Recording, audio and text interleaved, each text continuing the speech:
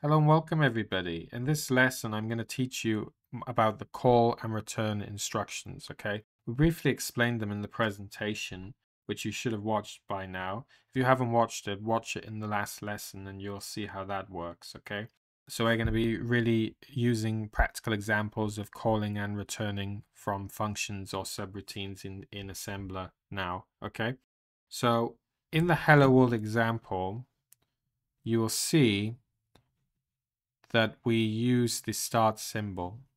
Okay, we're going to be doing things a bit differently this time. We're going to be using the C standard library, okay, which means we will use the main function instead. Okay, we will hold the main function, okay, in our own code.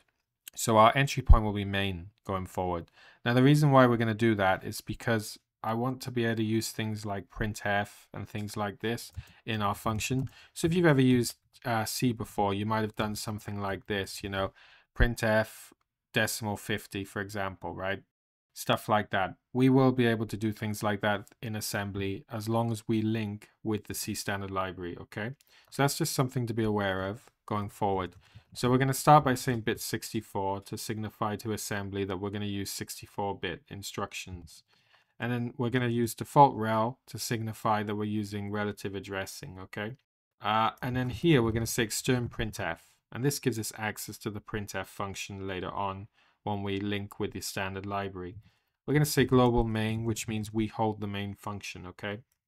We're going to say section.data, okay? And in here, we're going to store the format, okay? So we're going to say fmt %ld new line null terminator, okay? Now, what is this? Well, essentially, guys, you can do things like this, can't you? You can do things like this in C, right? So obviously we need a way to store the format, and that's what we're doing. We're storing the format here, and we will pass that into printf later on when we actually want to perform the print. So then we're going to create the text section. We're going to create a main function by making a main label, and we're going to say move RDI 50. So this will move 50 into the RDI register. We're going to say move RSI 20. This will move 20 into the RSI register. Then we're going to say call underscore sum.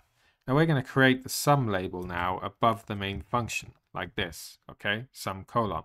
So what's going to happen is we're going to pass in 50 to RDI, 20 into RSI register, and then we're going to call sum. Now what this will do, this will push the address of line 20, address here, goes to stack.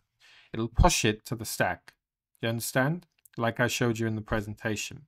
And then the idea is when the sum is done, it can perform a return instruction, which will pop that address off the stack and jump to it. So it'll jump back to line 20. So just an example, 50 goes into our RDI, 20 goes into RSI. We store the address of line 20 on the stack, and then we jump to the sum label. So the processor executes here. Do you understand? And then we call RET. And RET will return from the subroutine. How it does that? It pops the address off that we pushed when we used call sum. And now the address of line 21 is jumped to. So we jump from line 16 to 21. And this is how that works, guys, the call and returns, okay? So then what we're going to do next is we're going to say add RDI RSI, okay? And then we're going to say move RAX RDI. So the idea is we add the RDI and RSI registers together, and then we store the result in the RAX register, okay, on line 17. Okay, because RDI, RSI, they get added together. So 50 and 20 get added together. The result gets stored in RDI. So RDI now equals 70. Okay.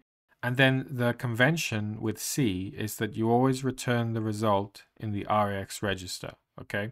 So then we're expected to move the RDI register value into the RAX register just to maintain convention with C. Okay.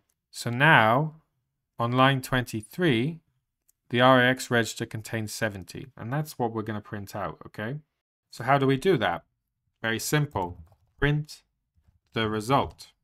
And what we're going to do, we're going to move RDI FMT. So this moves the format into the RDI register, okay?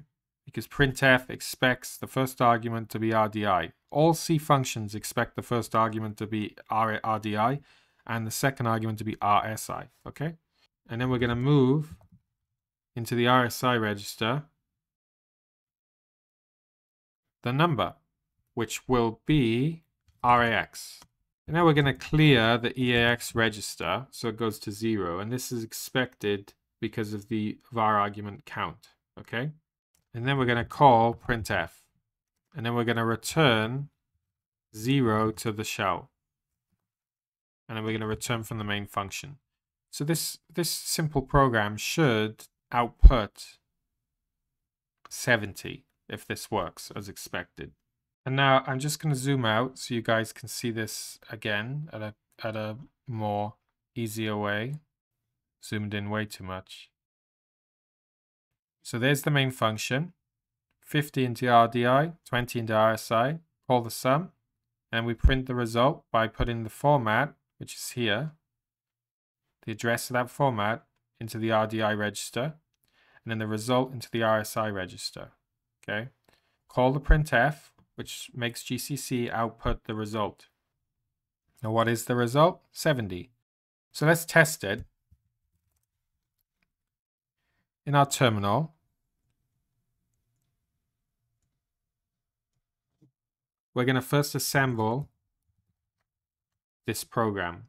So we're going to say nasm-f-elf64 call functions.asm. Now this will create a call functions.o file, okay? And now we're going to use GCC to link it so that this standard library is included. So we're going to say gcc-no-pi-o call functions, because that's the output executable name. And then we're going to say call functions.o, okay? So that will link the call functions.o with the C standard library, and it will output a call functions executable. If you press enter now, you'll see this little warning that because we haven't put the stack section, that this is deprecated and it will be removed in a future version. That's okay. It's because we never bothered to set up the stack section. Not a problem. In the future, if it's giving you some error, you can just make this section, right? And then it'll be fine. Okay, so we can see now that we have the call functions executable in green here. So if you run that, what do you see? You see 70. So congratulations, guys. You just learned how to call subroutines. Thanks for watching this free YouTube video teaching you a topic on assembly language. If you really like this course, you can even learn kernel development in the description and put those assembly skills to practice. Check the video description where you'll get a link to the paid course at Dragon's App, and you'll learn how to build your very own 32-bit protected mode kernel that's multitasking all from scratch.